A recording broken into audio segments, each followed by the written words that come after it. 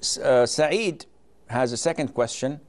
I don't know if you've seen the numbers at the bottom of the screen because I did not see them. These are the numbers of the usual numbers you get if you have any questions to call with the Twitter and the Facebook and the emails as well. Saeed says, I recall one day listening to Sunnah or Surah Al-Baqarah. Then I heard the ayah when Allah mentions that Musa said, فَتُوبُوا إِلَى بَارِئِكُمْ. So I checked the word bari'ikum in the dictionary and it translated to your creating, which confused me. What is the meaning behind this word? First of all, interpreting the meaning of the Quran is not for any Tom, Dick, or Harry.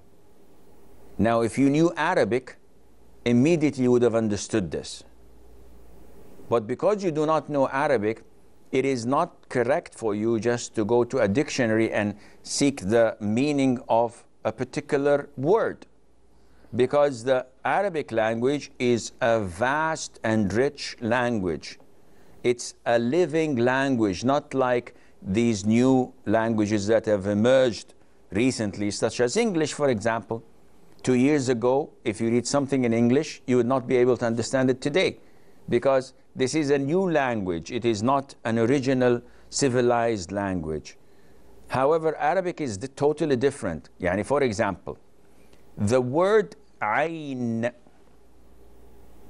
has a number of meanings in Arabic.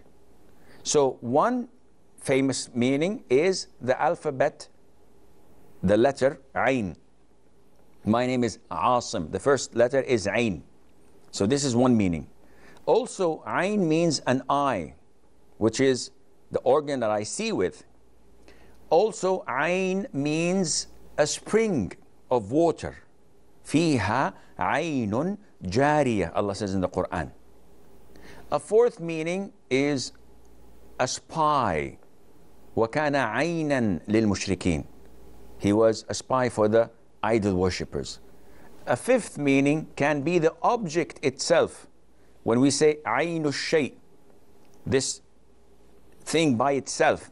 So there are many, many meanings of it. You cannot come to fiha aynun jariya and go to the dictionary and look for ayn and it tells you a spy. So there's a running spy in it, it doesn't work. There's a running eye in it, it doesn't work, and so on. So you must, first of all, know how to deal with Arabic, first of all. Second of all, you have to know the levels of interpretation of the Quran. So the best and highest level is to interpret Quran with the Quran, then the Quran with the Sunnah, then the Quran with the statements and interpretation of the companions, then the Quran by Arabic. But translating or interpreting the Quran by only Arabic, this is the wrong thing to do. Anywhere around the world. Stay connected with Huda TV's latest news and programs through Facebook, Twitter, Google+, YouTube, Skype, and Instagram. It's fast and easy. Stay up to date with your favorite shows and scholars today. Huda TV, a light in every home.